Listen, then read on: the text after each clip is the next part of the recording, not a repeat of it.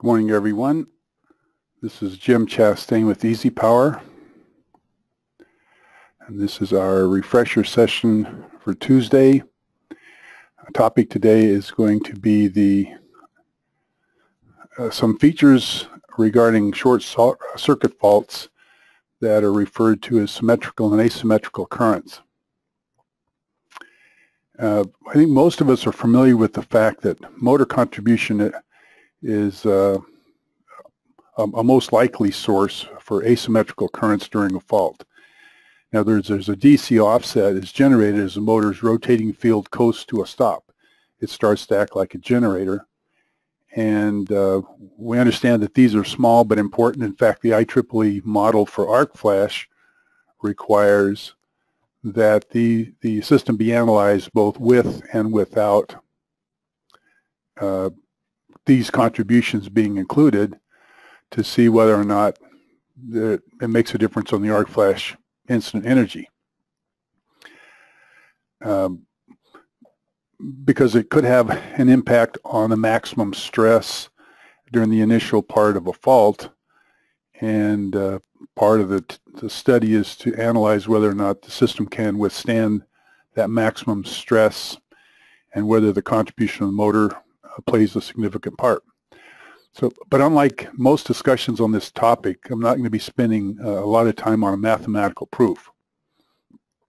What I am interested in is understanding a little bit more about the other sources for this parameter that we refer to as asymmetrical current.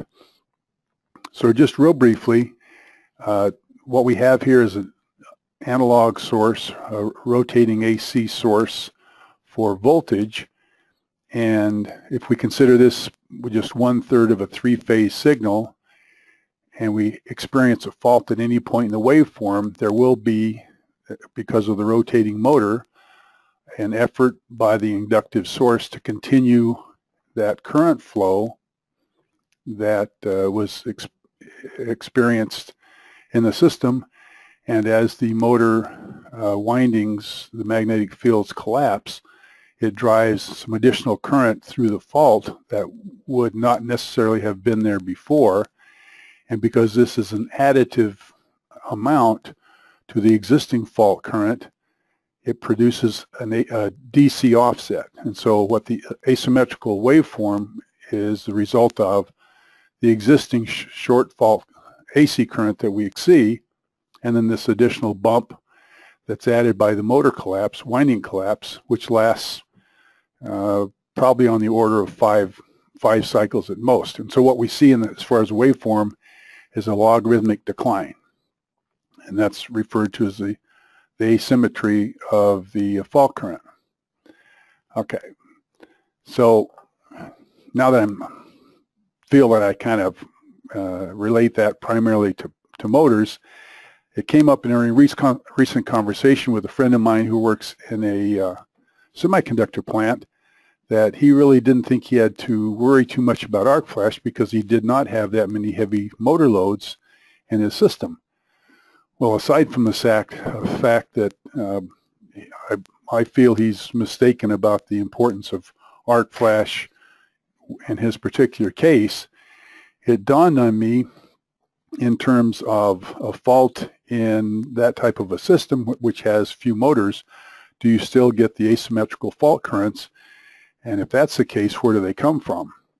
What system parameters actually affect the value of asymmetrical currents outside of the motors? So that's kind of what prompted this conversation or this example. So what I'm going to do is pull up what I refer to as my arc flash epiphany example, which led me to understand, I guess, in greater detail exactly why the arc flash hazard is important in the industry, and look at what the system looks like with and without motors for this particular example. So give me just a second here. And so what we're looking at, and the reason I call this my epiphany example, it was actually a conversation I had with an electrician in Oklahoma, and he had one protective device, and he had to label all these above ground distribution elements for his downhole pumps in an oil field. And the significance was he had one relatively short cable run, and at the same time he had one very long cable run. And so as we looked at his short circuit current, and we fault the buses here, first of all, the current, we see that he has relatively high current in the short cable run, relatively low current in the long cable run, and we calculate incident energy. We see that the energy goes up dramatically comparing the transformer connection with the short cable run, and even more so when we compare it with the long cable run. So this is what made me understand that it's not just impedance, it's not just voltage, but the trip conditions, because we have only one protective device. If this bus were to fault with that very low current, it would take much longer for the protective device to trip. Okay, if you want to talk more about that, by all means send me an email and we can get into details. It's a fun discussion. EasyPower allows me, when I'm in Database Editor, to condition the system to include with and without motor contributions. So as it stands, when I short the bus, look at my short circuit current, you can see by virtue of the fact that there's current coming back from the motor during a fault, that right now we're looking at with motor contribution. If I uncheck this particular block and fault the buses again, then I get no motor contribution, and now all I have are the upstream fault currents coming from the utility. So now the question is, do I still have asymmetric current when I have no motors? When I go to the short circuit options and look at the one-line output, in other words, the display that's on the one line, I see that I have the ability to select between symmetrical and asymmetrical. So as I apply that, I see that there's some asymmetrical current. It's hard to tell how much of that is symmetrical and how much is asymmetrical. So if I show max and apply, now the line on top is just a straight symmetrical current. The value on the bottom is the max asymmetrical. So what you can see is the difference here is the essentially the asymmetrical content. And if we look at how long that lasts, you can see that at 5 cycles, it pretty much declines, so that at 5 cycles, there's no difference between the two values. Okay, so this kind of gets me some sense that there's more sources for asymmetrical current rather than just the motors. So let's kind of go back and see kind of where I took this conversation. So what if we modify this example and do some what ifs to see where the asymmetrical current's coming from? For instance, let's try, it's obviously coming from upstream, so let's vary the impedance ratio on the transformer, which would make sense, and see what happens to the asymmetrical current. And let's see what happens if we vary the impedances of the utility. And that's kind of where I took this example, so let me kind of jump into that. So we're going to close this and open up another one that I've already modified. All right, so what I've done here is I've got 2 utility sources, one with a very high stiffness or high X over R, and one with a very low X over R. The ratio X over R is impedance versus resistance. And likewise in my transformers, my typical 5.75 impedance ratio, the Z impedance, in one transformer, and then compare it against another one that has a higher Z impedance ratio, and see what happens to my contribution currents down here. So let's start with a normal utility. We'll go to the short circuit focus. We're going to start with my normal utility and open up the other one, start with a normal transformer and fault the currents. And so now I'm still looking at asymmetrical on the bottom and symmetrical on the top, and I can see that I've got, well, if I look at the transformer, at the utility, I've got almost 50% contribution from the asymmetrical side of things. If I look at the secondary, I've got probably 25%, greater than 25%, And if I look at this relatively short cable run, I've got at least 20% of contribution due to asymmetrical effect.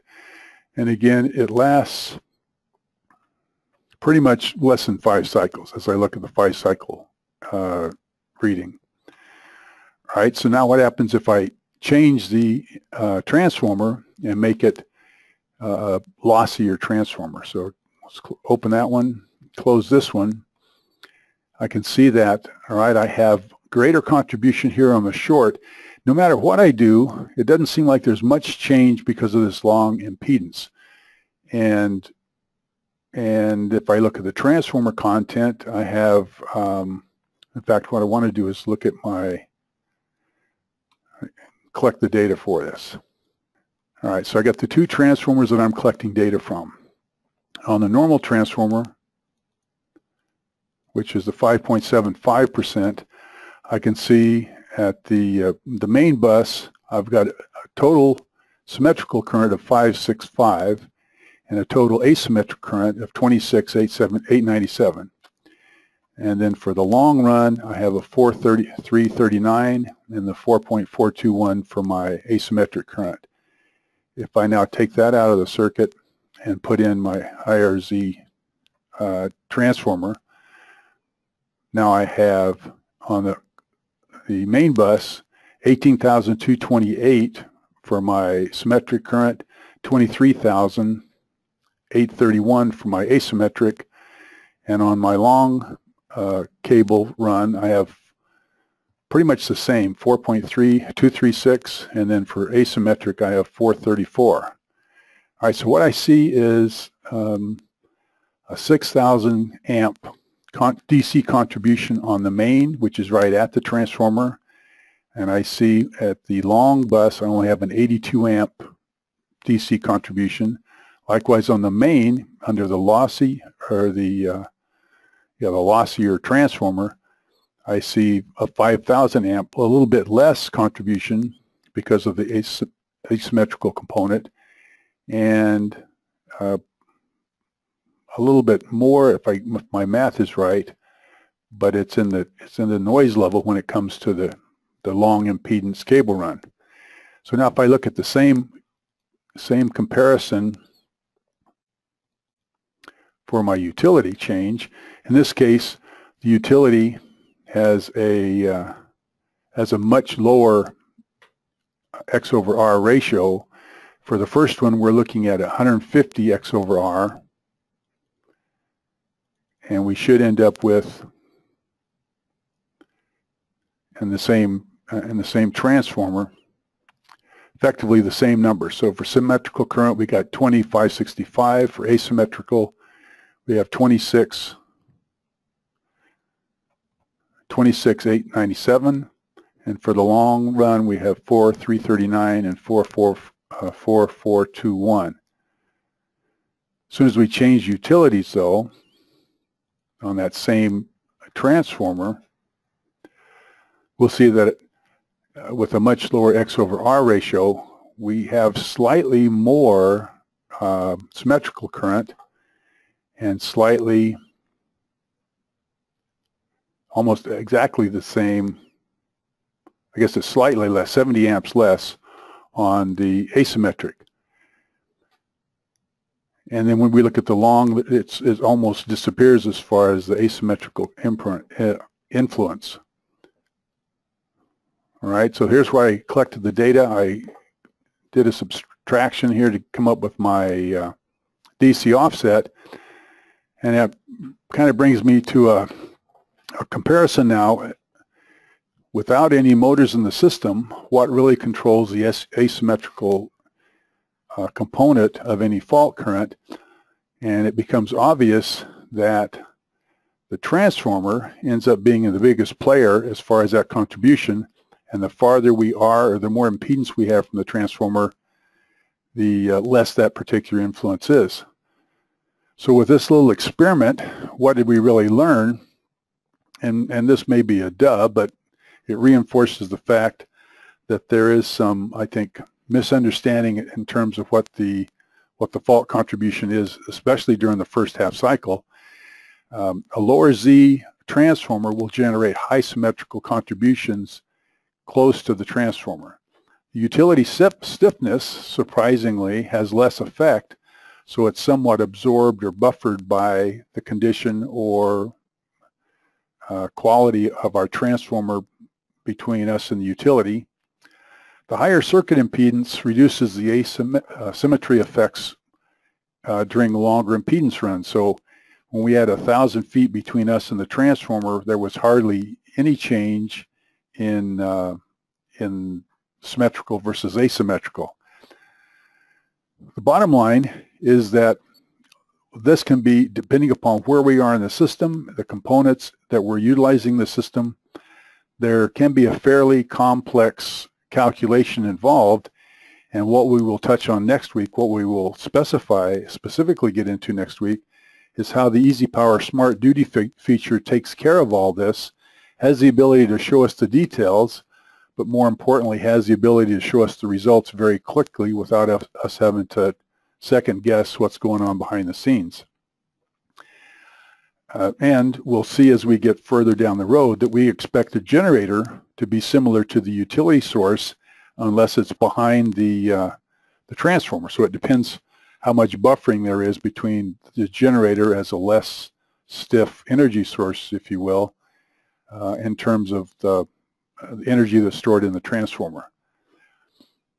This actually brings up another point, and I don't think we talk about this enough, but that is all of these calculations, all of these models, all of the IEEE data, all of the NFPA 70E regulations and specifications on using the models basically are dealing with estimates. And as we do data collection, especially on an existing system, there's some data that is less critical than others, and some data that we can use some rules of thumb or some assumptions or some estimates, and other pieces of data, specifically when it gets to the higher inductive content components, be it motors, generators, transformers, or utility sources, that we need to be as precise or as conservative as we can when we do our estimations, so that we're not underserving the fact that we're dealing with people's safety when we're doing these calculations. So I guess this answered several questions for me, and I'm kind of anxious to get back to my friend and talk about how these understandings or these assertions affect his particular system. So that concludes what we were going to cover today. I appreciate everyone's attention. We're going to check the question list.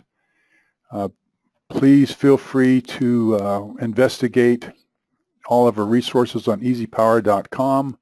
You're welcome to contact us at sales@easypower.com for additional information, or to get a demonstration of any of the tools that we supply, and invite you to attend all the webinars we have weekly and that are recorded on the website. Another point to just touch on, we have a group of engineering services that people very frequently utilize for customized training, for a backup check, if you will, an engineering QA, that we can review files and make recommendations on either modeling technique or analysis completion or accuracy, and very frequently help people, especially if they're less experienced in doing studies, or if they're out there kind of working on their own, and it can provide nice, I guess, frame of mind or a nice boost in your confidence when you know that you're on the right path.